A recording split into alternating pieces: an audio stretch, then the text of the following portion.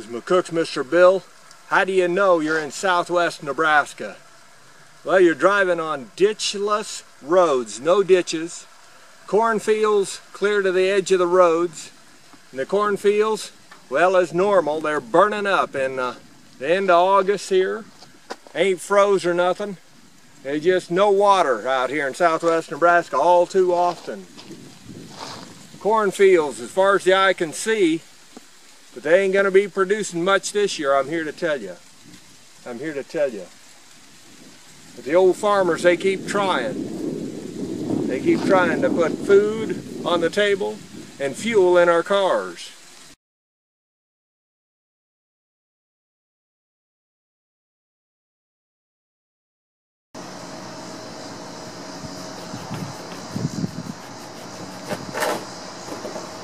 Hello, I am slicing up my hedge apples, drying them down I be, putting them on screens out here, letting them dry so that I can then store them away until I need them.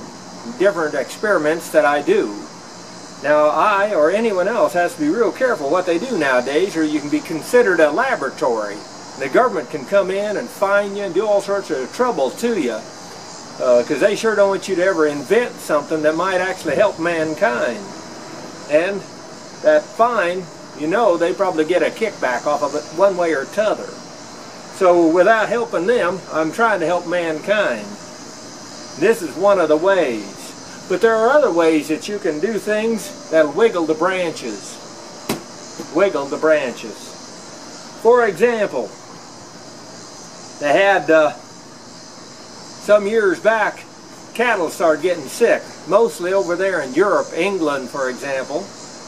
And they found out it was kind of a mad cow disease. And they figured out finally that it was because they was taking the dead cows and grinding them up and putting them in as filler for the food. In other words, those cows was eating cows, and that's how they got mad cow disease, to the most point. Keeping that in mind though, you can make your own mad cow disease, real easy. No, not nothing new or fancy, not nothing new I came up with. My grandmother was born in 1888, and she told that when she was a kid in the 1890s then, that her folks would have her go out and catch grasshoppers, as many as she could, she and her brothers and sisters, many as she could. Why? Well, they'd take all those grasshoppers and they would put them in a deal and grind them up, mush them up, put water in there and get a good mush of maybe 100, 200 grasshoppers. Now why do you do things like that? Well, because you can figure if you got 200 grasshoppers, probably one of them's got a disease. By mushing that up and getting it into a mush, if you will, into a liquid, semi-liquid anyway, that's a pretty good indication, and letting it set so that it'll really expand and grow that disease within there. Then you take and you put that around your plants, along your road ditches and along other different places. Before they had pesticides, that's how they killed grasshoppers. A mad grasshopper disease, if you will.